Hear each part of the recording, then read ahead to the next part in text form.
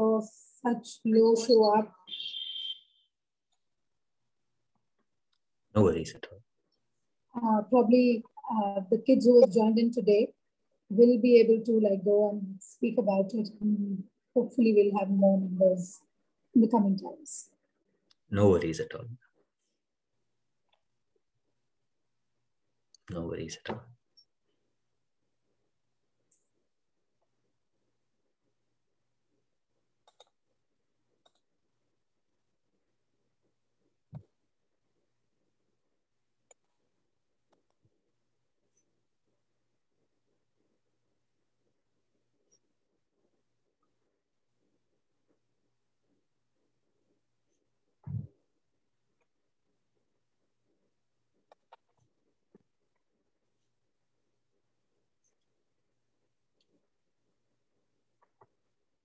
Let's get started. Sure.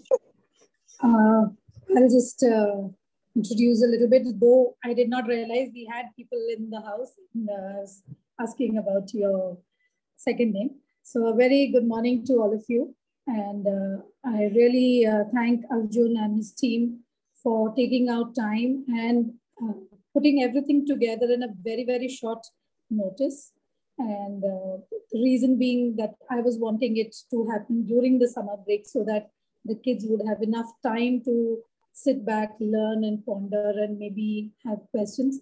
So they have put together a couple of sessions for us, and let's see what they have in store for us.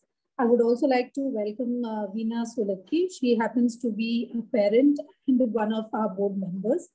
And she comes from the science background, which is physics and maths. So she, I'm sure, will be able to pitch in wherever you would have any language issues. So she would have a little hang of the language, the subject as well. So welcome, Veena ma'am. We have a couple of teachers also with us. And the students who have decided to log in, I'm sure there's a lot on your mind that you want to learn, and you would definitely have a lot of questions. So I'm going to hand it over to Arjun, and Arjun, introduce yourself to us, your company, what you do, and please take ahead. Thank you. Yes, thank you so much for the opportunity again. Let me share my screen and then we can get started from there.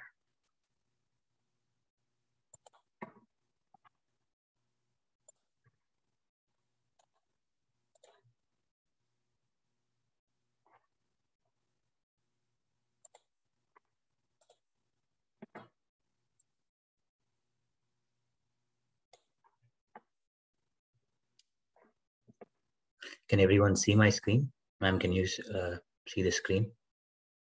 Yes, we can. Sure. So good morning, everyone. My name is Arjun Vijayanarayanan. I am an aviation aerospace professional. And today's topic is applications of algebra and biology in the aerospace industry. So a little bit about Adhyaapan before we get started. I'm the CEO and co-founder of Adhyaapan. Adhyaapan is an inclusive ecosystem where educators, industry experts, entrepreneurs have a unified vision of complementing educators or teachers' pedagogical initiatives by providing real-life application-based education and career pathways-based education. And we try to nurture young budding minds like yourselves across India with sparking curiosity and giving you the awareness about application-based learning and career pathways. So our offerings include industry application-based learning, activity-based learning, career pathways, whether it's within and beyond STEAM, just science, technology, engineering, arts and math, and life skills. So a bit about me. I have been in the aviation aerospace industry for over a decade now. And most of my job has been with working on VVIP aircraft, whether it's the President of the United States aircraft, Prime Minister of India's aircraft, King of Saudi Arabia, Mexican presidents, etc. So I have been in the VVIP or the business aviation aircraft sector most of my life. So I've worked as an aircraft system integration and design engineer. And what that means is you guys can use the chat option. I'll be asking some questions to you guys, and I would love for you guys to interact. So on the chat option, do you guys believe that the picture on your right is indeed an aircraft interior because it looks like a 7-star hotel? You guys can start typing in the chat option, and let's keep this interactive going forward.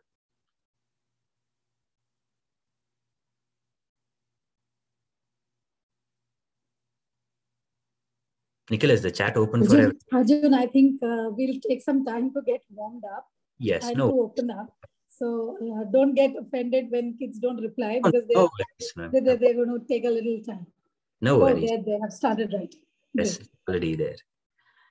Yes, so these were aircraft that I got an opportunity to work on while in the industry with Boeing, Gulfstream, and GDC Techniques. And my job included making sure these VVIP customers, I understand what they wanted, and I have to transfer that in terms of a design which can actually be approved from the Federal Aviation Administration, which approves everything that goes on the aircraft. So just like the DGCA we have in India, we have the FAA here in the US, and this is what I used to do. So basically integrating systems within the aircraft and making sure the design is certifiable and approvable by FAA before the aircraft can get back into service. So before I left GDC Techniques, my last project was on Mr. Narendra Modi's aircraft. And this was his aircraft. It was one of the most cherished experiences of my life to have a lot of training on working on a president's aircraft. It's called the Air India one. And it was a beautiful experience that I had to get, security clearances, security trainings, etc., to make sure that I can work on the Prime Minister's aircraft or the President's aircraft for India. So currently, I work as an aircraft certification and integration engineer for a company called Viasat. So we offer satellite communications. Right. At your guys' house, how many of you guys have heard about a dish TV or a dish satellite where you actually have a dish antenna pointing to the sky, and through that you can watch TV, etc.? Have you guys seen dish antennas? Yes, Kush. So aircraft works the same way. We have an aircraft. We have an antenna on the aircraft that talks to the satellite, and the satellite talks to the ground. And that's how communication happens, right? So whenever you fly in an airline, you guys can have phone calls, you guys can stream Netflix or stream movies, etc. And how does this all happen, right? There are two kind of ways this happen. One is an air-to-ground system where the antenna talks directly to the ground system, which is the gateway, like you see on the picture. And then the other kind of communication happens through the satellite. So I work for Viasat, which offers satellite communications, whether it's for aircraft, for ships, for Air Force, Army, etc. So anywhere you see, an Army person stuck or an Air Force person stuck, they can actually make phone calls through satellites, through the satellite communication systems.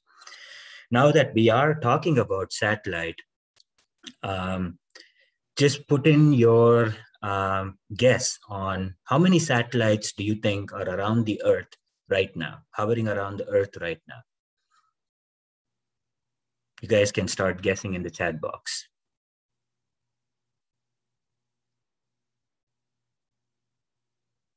Absolutely, 1,000 plus. Any other guesses?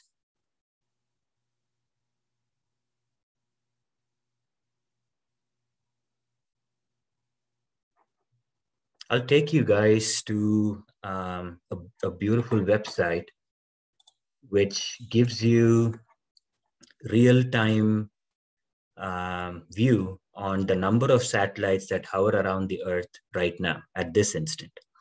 As you can see, right around the Earth, this is how much of satellite junk that we have around the Earth right now. And as you zoom out, there are about 6,000 satellites that are around the Earth right now and hovering around all kinds of, orbits around the Earth. And if we zoom into India and right above Rajasthan right now, as you can see, you have satellites. This is the NOAA, which is the weather application satellite for across the world. Actually, it predicts cyclones, hurricanes, and any kind of weather predictions. It's that satellite, and that's some of the satellites hovering around Rajasthan right now. So use this app, and it's a pretty cool app, and you can see all kinds of satellites hovering around the Earth right now.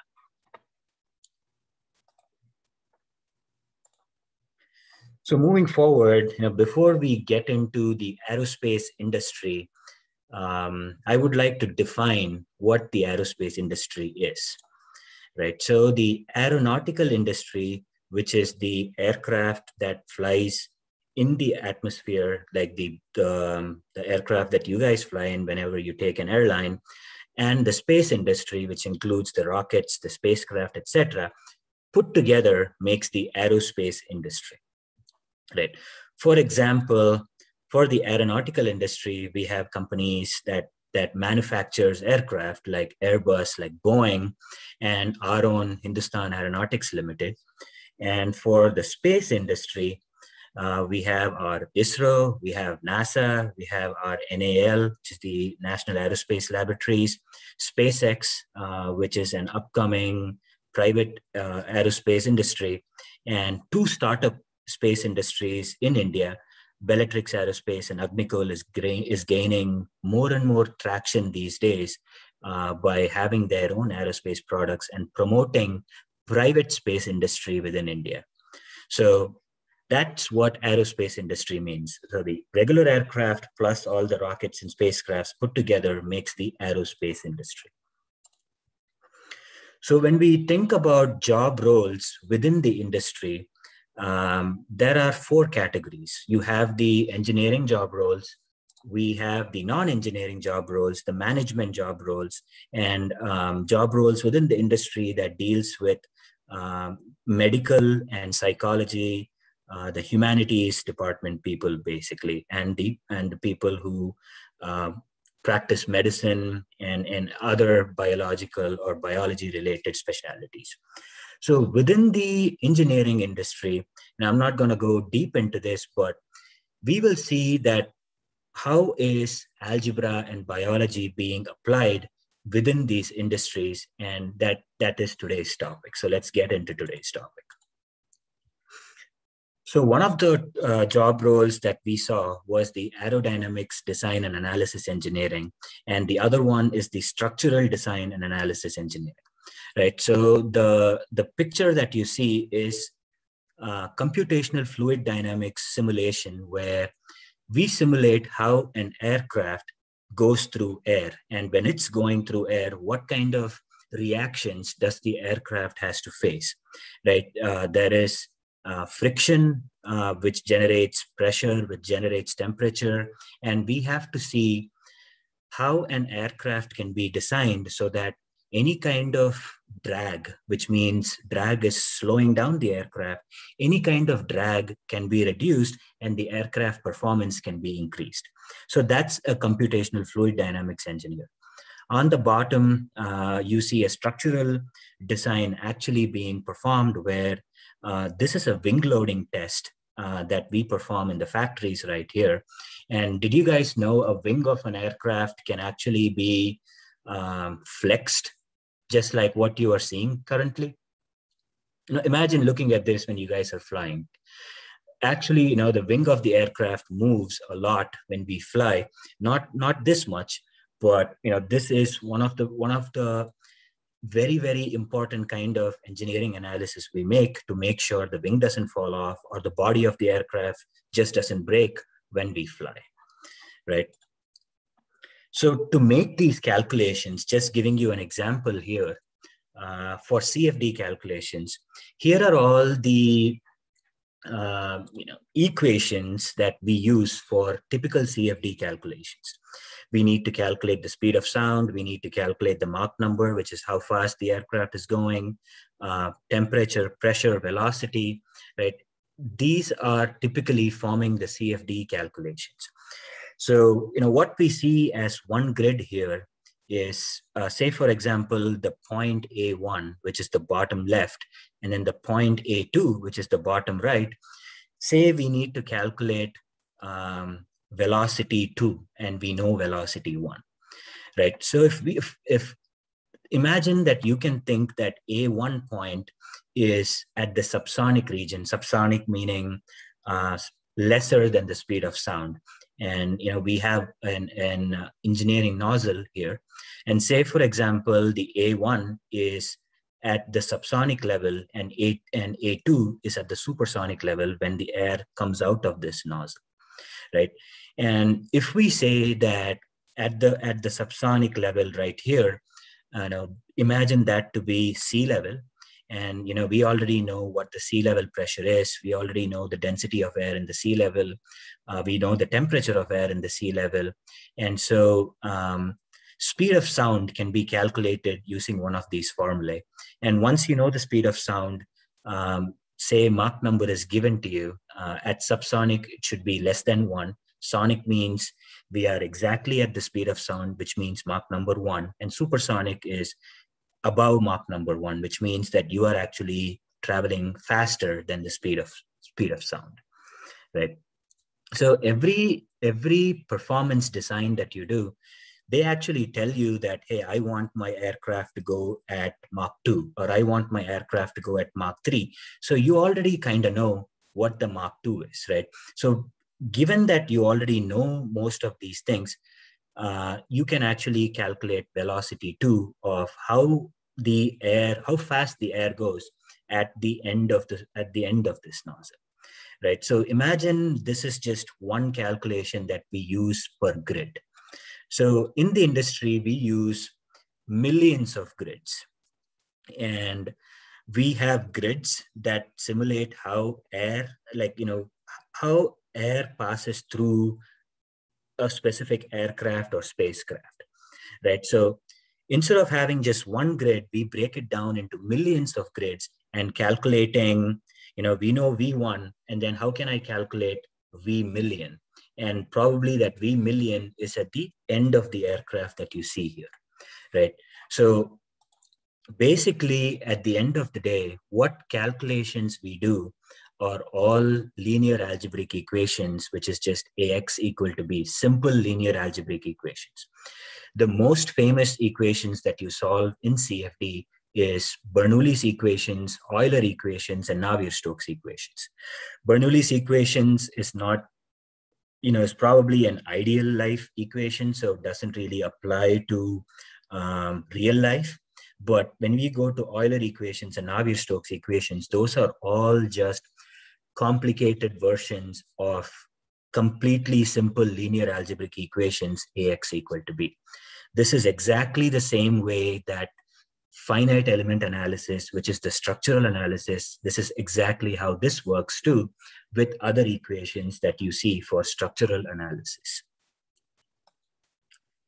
I have a question here. So Mach is, you represent how fast an aircraft goes using Mach number. So if we know Mach 1, it means that the aircraft is going at the speed of sound. For a metric level, the speed of sound is 340.3 meters per second. And then here in the US, they follow the other system, which is 761.2 miles per hour for speed of sound. So if an aircraft is actually traveling at a speed of sound, we call it a sonic, so sonic means speed of sound, right? So that's Mach 1. If it's traveling below that, usually the aircraft that, the general aviation aircraft fly below the speed of sound at Mach 0.8, Mach 0.9, etc. And then all the fighter jets, whether it's the, we have the Tejas aircraft for India, and all of those fighter jets can travel at Mach greater than 1, meaning supersonic aircraft. So that's to answer your question about Mach. And another kind of analysis and job role that you can work on is a propulsion and thermal analysis engineer. So the thing that propels the aircraft are the jet engines, and you get to work on the jet engine, right? How hot does the jet engine get? What happens within the jet engine to make sure that you get the desired performance? All of this, again, come down to an AX equal to B linear algebraic equations. And, you solve that over, whether it's like all these matrix equations that you saw, and you solve that millions of times to make sure that you get accurate results on how hot it gets, and making sure if you understand how hot it gets, maybe you can choose materials that doesn't melt away because of the heat generated by these engines, right? So when I've actually had this experience where I was at at least around 1,000 feet away from a Delta aircraft or a general aviation aircraft that takes off. And even though I was I was so far away, the exhaust blast actually, created a hole on my shirt, at one of the airports that I was here in. So it is very, very hot, the exhaust air that comes out, and there are so much of analysis that needs to be done on how hot it gets, what can the heat do, what kind of materials you can choose to make sure that the heat doesn't melt the aircraft or have any negative impact on the aircraft. So that is a propulsion and thermal analysis engineer. Next one is one of the most important topics within the aerospace aeronautical industry as well, is the aircraft and spacecraft control and dynamics engineer. So you may see that sometimes a pilot can just turn on an autopilot, and the autopilot takes care of the flying of the aircraft, and pilot sometimes has to do nothing. Right? They can go take a break or sleep for some time and come back, and the autopilot can take care of it. How does the autopilot know what to do, right? And that is where control theory is being written, and it's going to be programmed inside the flight management computer. So the people who write these control theory, people who work on controlling how an aircraft is controlled, are the control and dynamics engineers. Say, for example, if you sit next to the wing next time you fly, right, and you look outside, you can see so many of these, whether it's the ailerons or the spoilers or the flaps coming out at various point of times, being used by the aircraft at various point of times to do certain things, right? And those are all called aircraft control surfaces. So if an aircraft goes up and down, we call it the pitch. If the aircraft can roll, we call it the roll axis. And if the aircraft can just rotate, it's called the yaw axis. And these three are the most important basics that you need to understand when you fly an aircraft, or if you guys get a remote controlled aircraft and you play around with it. Or if you have a flight simulation software at your house and then you play around with it, that's exactly how these things work. So on top of linear algebraic equations, we use a lot of eigenvectors and eigenvalues over Laplace transformations, and making sure that we understand how these control theory works. And basically, at the end of the day, if you're good at eigenvalues, eigenvectors, vector algebra, matrix transformations, etc., you can be amazing aircraft dynamics and control engineers. So that's an aircraft example. And let's see what happens on the spacecraft, right?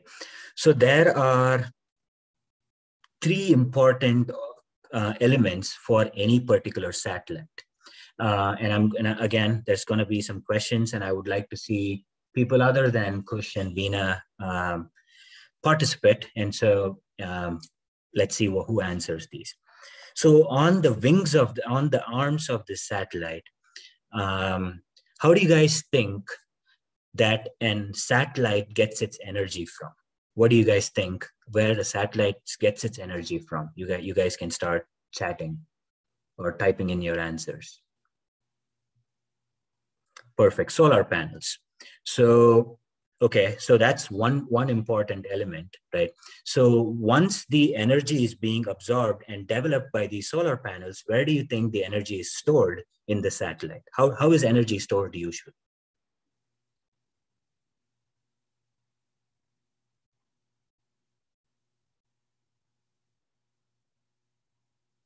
Perfect. Batteries. We have the same kind of batteries too on satellite.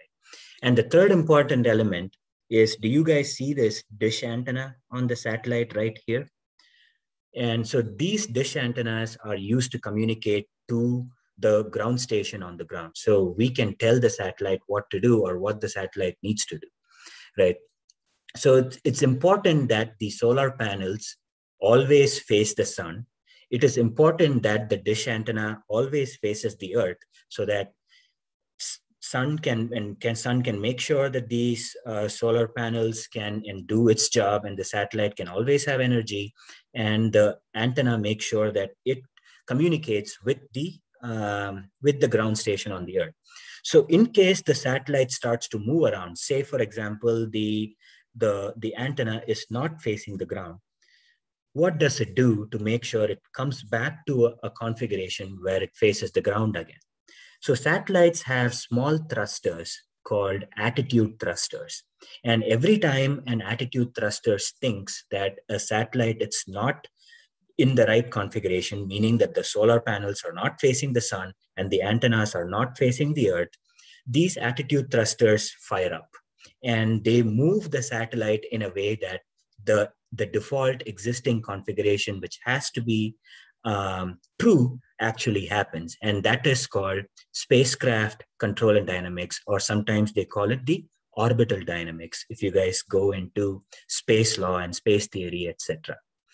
So if you guys are good and pay attention to your math classes and are good at, vector algebra, matrix transformations, linear algebraic equations, quadratic equations, and all of those, these are some amazing, amazing job roles that you can do, whether it's CFD engineering, structural engineering, propulsion engineering, and one of the most important, that is the aircraft and spacecraft control dynamics engineer. So before we move on to the applications of biology in the aerospace industry, I have questions for you guys. What were these landmark achievements? Just type in your answers if you have seen this, and I can tell you what these are, because these are historic achievements in the aerospace industry. How many of you can tell me what this is, and have you seen this on TV?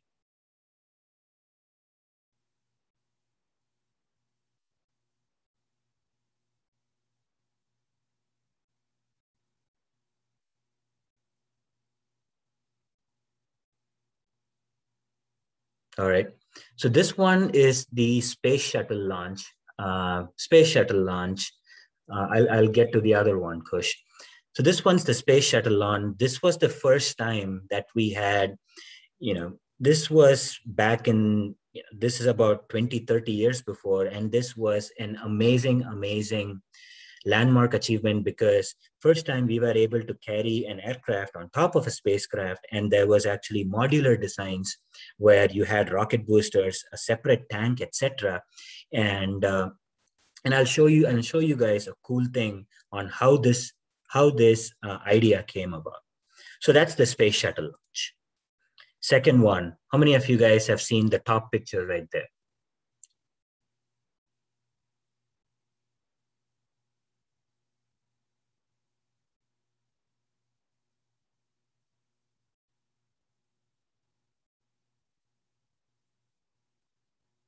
So the top one is the first time these rocket boosters were able to be reused. Every time before this, you see the space shuttle, you see these white rocket boosters on the side of the space shuttle, but they could never be reused, right? It always just dropped in the ocean after it detaches from the rocket, and it could never be reused. first time SpaceX came with a reusable design. And this was amazing. I've had the opportunity to see all these launches when I was in Florida, and first time ever reusable rockets are coming into existence, and that's why that was historic. Yes, Jitendra, that's the SpaceX landing. Let's do the third one. What is the third one? Somebody spoke about it already, and this just happened a few months ago.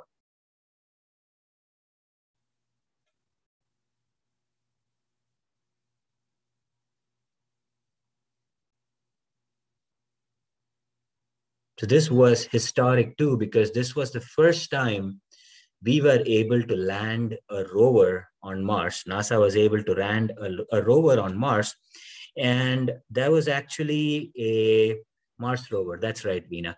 There was actually a drone on the rover. The drone was called Ingenuity, and this was the first time where an autonomous aircraft mission happened in Mars. This has never happened before.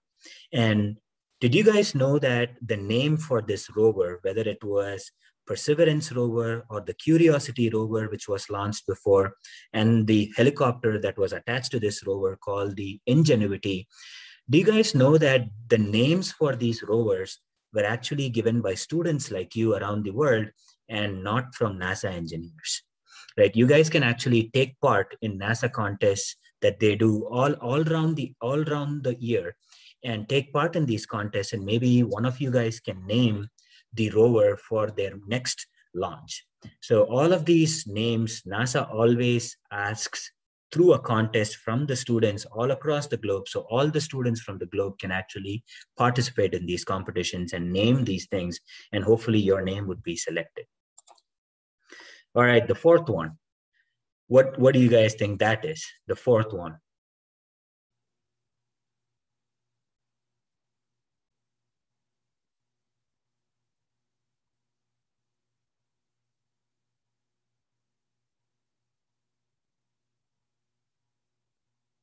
Any guesses at all?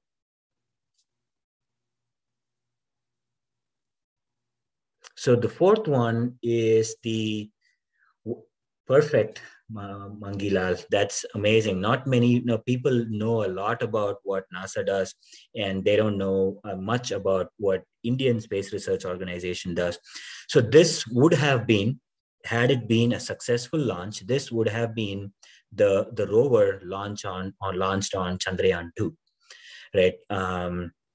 It was a landmark, would have been a landmark achievement in India. Nevertheless, it was a great achievement from India to make sure that we actually landed a,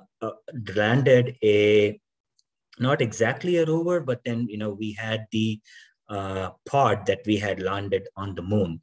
Even though, we are not able to find this pod right now, but just the fact that we are able to land it was a landmark achievement for India. And hopefully next time with Chandrayaan 3 also in the cards, we will be able to have this Vikram rover on the surface of the moon, basically. So great answers there, guys.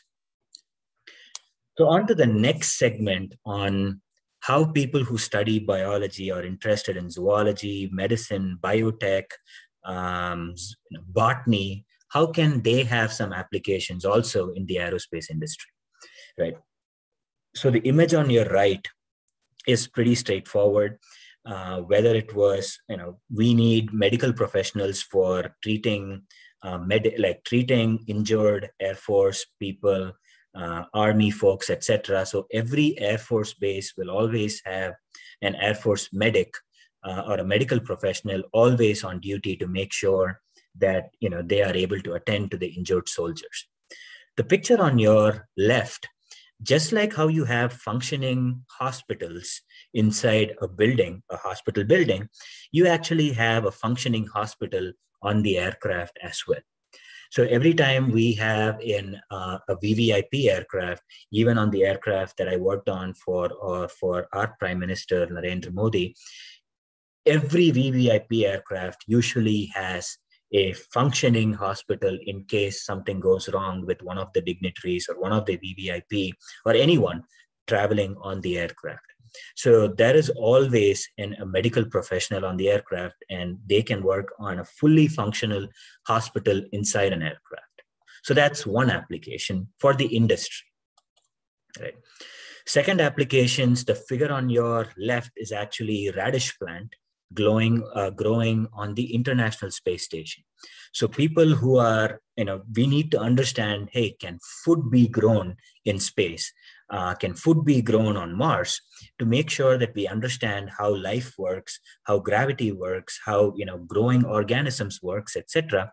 So if you're interested in botany or zoology, there are so much of research going on the International Space Station about all of these kind of plant life and animal life, and making sure that we understand space more and more, and we understand other atmospheres around Mars or around Neptune more and more, right? So that's another important application that people who study biology can still work in the aerospace industry and get the best of both worlds.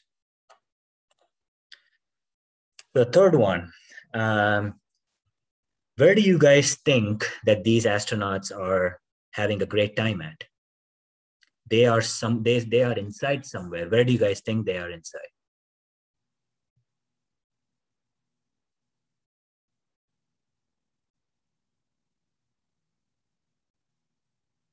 Anyone? Perfect. So that's the International Space Station that they are inside.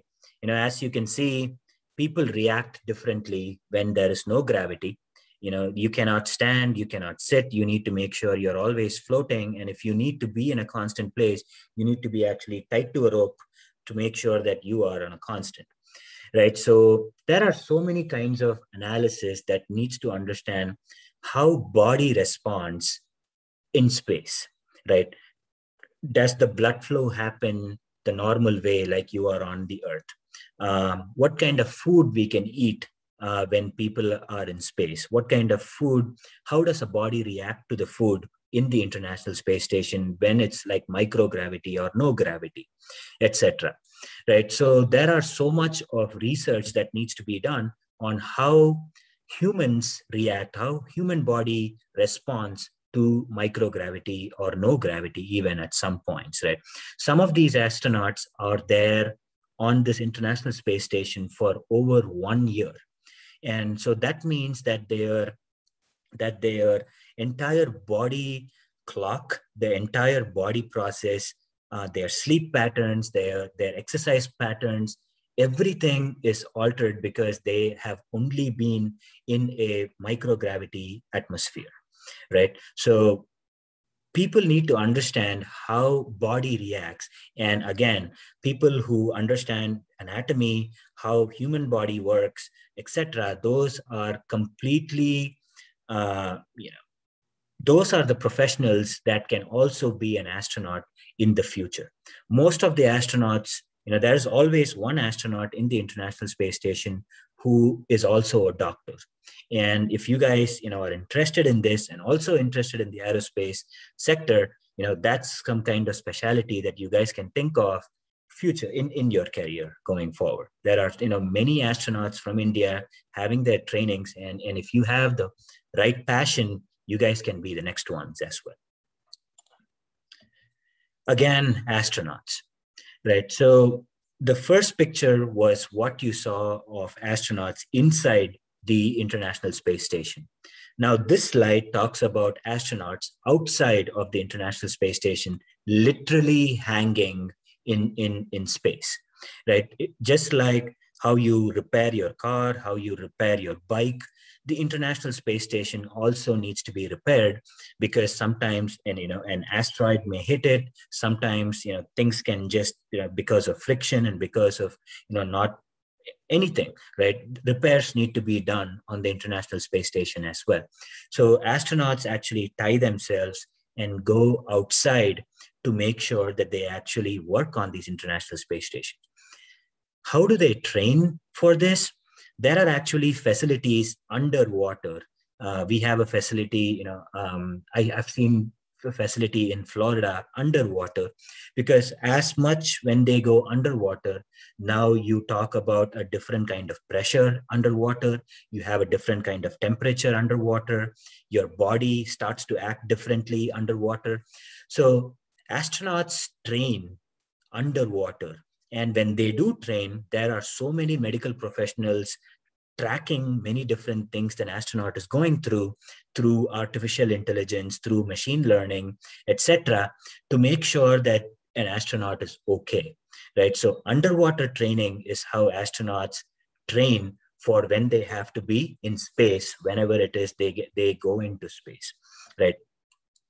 So these days, because of developments in artificial intelligence and machine learning, there may be probes stuck on the astronaut's body. And while he or she is underneath water, or while he or she is in space, real time doctors can actually, doctors and professionals can actually track what is going on in the body. Like, is the astronaut's heart performing okay? Is the astronaut's kidneys performing okay, etc.? And people need to be completely an expert on understanding human body and how human processes work, right? Another example of people who choose the biology stream, you guys are in class 10 right now. When you guys go to class 11 and 12, if you do choose the biology stream, this is an option that you can choose if you want to be associated in the space industry or the aerospace industry, right? So we have seen that, I just spoke about machine learning, I spoke about biology, and I spoke about aerospace engineering. So this is a good segue into, when you go to the industry, you need to be an expert in a few different things, right? If you are just an expert on biology and don't know much about the space industry, then you have to train yourself to understand more and more about the space industry, right? In the industry, many job roles come together to make the industry perform, right? As an example, there are so many aircraft that have been designed because we saw it from nature, right? The picture on your left is not even a joke. Airbus has actually launched this bird concept. It just completely looks like a bird. And if there are no people who understand how birds work, how birds' body works, etc., again, people need to be understanding, instead of human anatomy, you need to understand animal anatomy and help us aerospace engineers design the next generation kind of aircraft, right? And the middle picture is actually a B-2 bomber. It is a stealth aircraft, and this was actually coming from it's a hawk, basically. It's called the peregrine, and this is actually the fastest bird when it actually goes down. The peregrine is the fastest bird, and the S2 or the B-2 bomber was actually designed based on how the peregrine flies. I showed you guys the space shuttle design, right? You had an aircraft over an aircraft, and that idea actually came from two seagulls, right? They saw two seagulls, one seagull sitting on top of another seagull while flying, and that's where a good somebody's curiosity was triggered, and then they came up with an aircraft over an aircraft concept to make sure that even that works. So everything is being observed from nature. So we have somebody who understands design, we have somebody who understands biology and how birds' bodies works, etc. And then these two people come together in a role called biomechanics or biomimicking, making sure that, hey, an aircraft design is actually mimicked from the bird, right? So apart from these, there are some really, really cool innovations that has happened now. As you can see, the bottom picture just looks exactly like a bird, right? People actually use these unmanned systems, if you will, or it's called a bionic bird. So people actually use bionic bird to act as a spy, right? If this bird exactly looks like a real bird, then we can send this to an enemy territory and actually monitor what the enemy does, because no one can really differentiate between a real bird and a bionic bird. We have, as you know, we even have honeybees that has been mimicked and being used for spy activities. Honeybee, you can't even tell the difference between a real life honeybee and a small honeybee, but these are all things that countries use to make sure they have intelligence understandings from other countries, right? Again, this is called biomechanics. And the other one example that I can give you is the biofeedback modeling, right? So when this can be a car, this can be an aircraft, when a human being hits the brake, or when a human being or a pilot hits certain controls at an aircraft, how does a body react, right? And so that's called a biofeedback modeling. Again, you are biology experts, medical experts, biotechnology experts, biomechanics expert, but you use that in the space industry. And these days there are so much more applications, because ultimately we want our astronauts, our soldiers, our Air Force soldiers, and everyone to be safe, and they make sure that they are comfortable, right? So just aerospace engineering design cannot do the trick. We actually need people who understand biology, people who understand psychology, human factors, to make sure that we have all your help to design a system which is comfortable for the users. Right. So with all that being said, can you guys tell me, this is actually the last slide, can you guys tell me how many job roles come into picture here? Right. So this was a concept that was developed for a post-COVID world, meaning that people have to be separate from one another, and how that separation needs to happen is actually being designed by a user experience engineer. So what kind of job roles do you think comes into designing this? Just give me one or two examples. What do you guys think?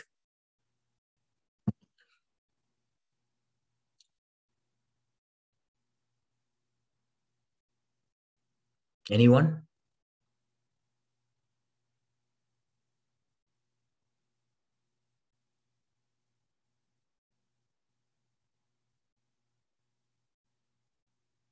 Engineering for sure.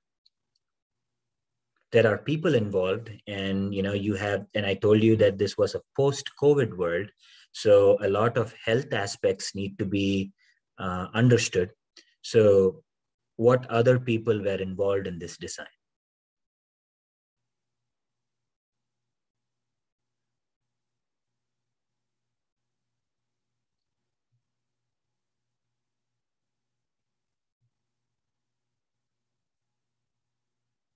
We had to understand how people respond to people sitting next to each other, right? Then there were, so those, we had to involve psychology experts.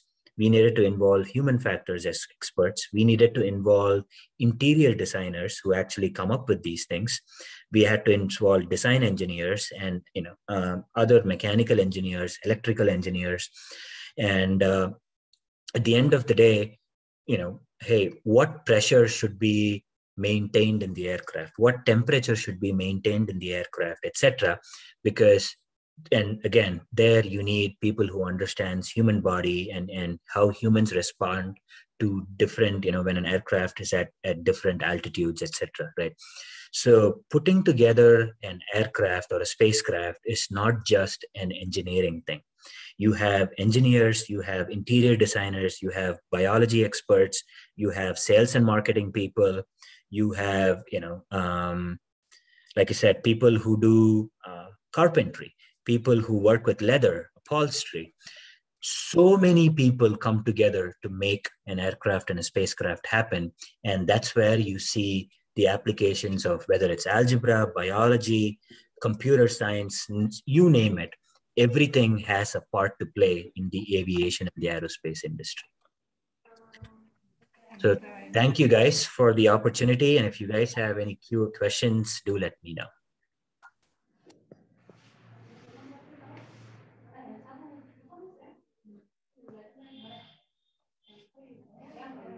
You can actually unmute yourself and ask me a question if you do have a question.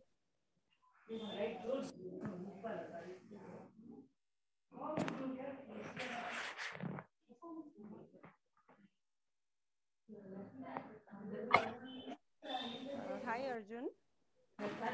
I would like you to tell our kids that how did you reach that pinnacle, that point where you are right now, so that they can like pursue their interest in aerospace industry. Yes, ma'am. So after I finished my mechanical engineering, so I'm a mechanical engineering graduate in the undergraduate, I pursued 2 Masters of Science degrees. One was in aerospace engineering and one was in human factors and systems. And so I had a background in mechanical design, and I proceeded to complement that background with aerospace engineering and human factors and systems.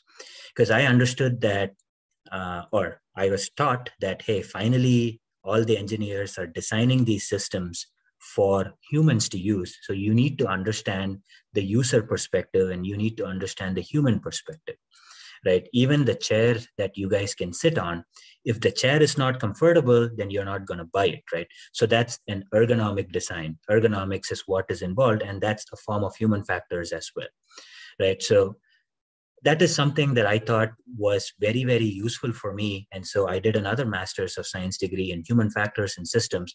And it's actually becoming a very important stream to study these days. And I would highly suggest you guys to look at it as well.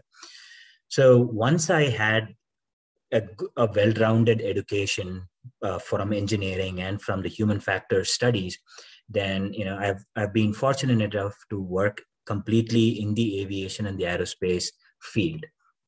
Right. One thing that I would advise you guys is make sure you understand the basics.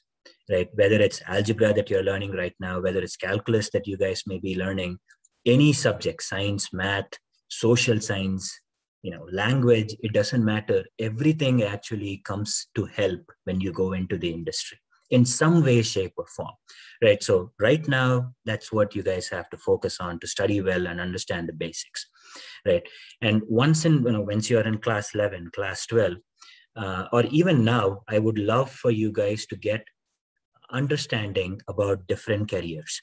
Here in the next 5 days or in the next 5 sessions that Adhyaapan is going to offer you, it's not a sales pitch, but Adhyaapan is going to tell you about different careers, whether it is earthquake engineering, which I personally have never heard about, whether it is careers in aviation or real life applications of mathematics and science.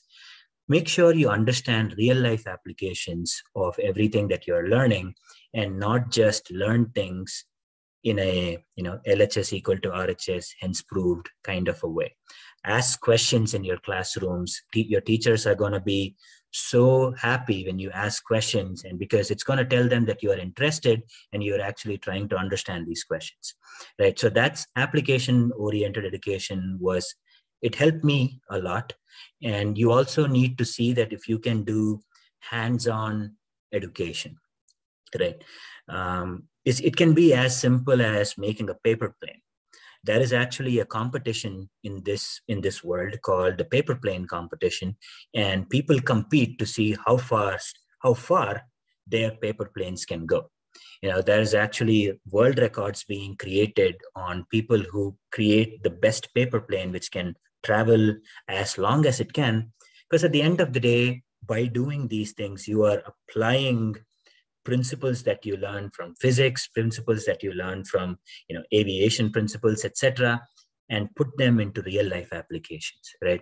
So that's something that I would really suggest to you guys. So career awareness, real life application based, and I think these two put together will automatically help you with understanding where you need to go, whatever your passion is, right? It doesn't have to be aerospace.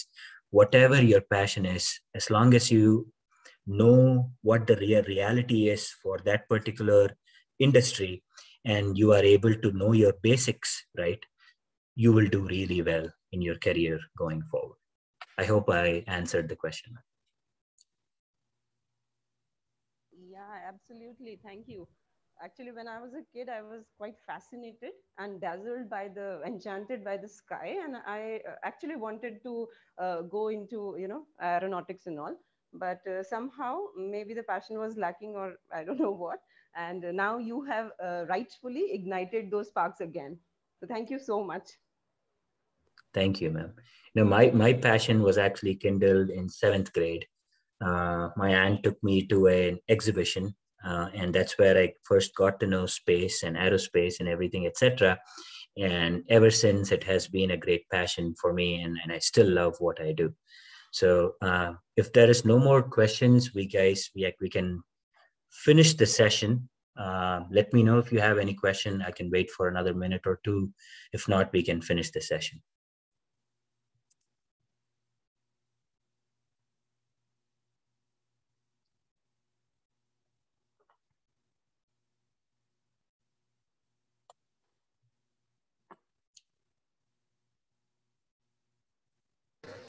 All right. I guess there is no other questions from anyone. If there is anything, we'll definitely share it with you, and we'll get back to the students.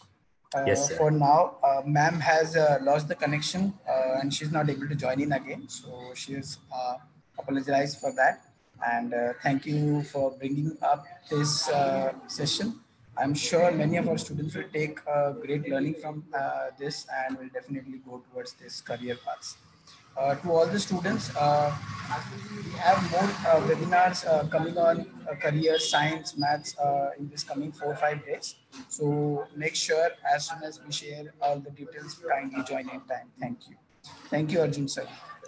Thank you, sir. Thank you for this opportunity. And we will see you guys in our next session. You guys have a day. Thank you, guys. Thank you, sir.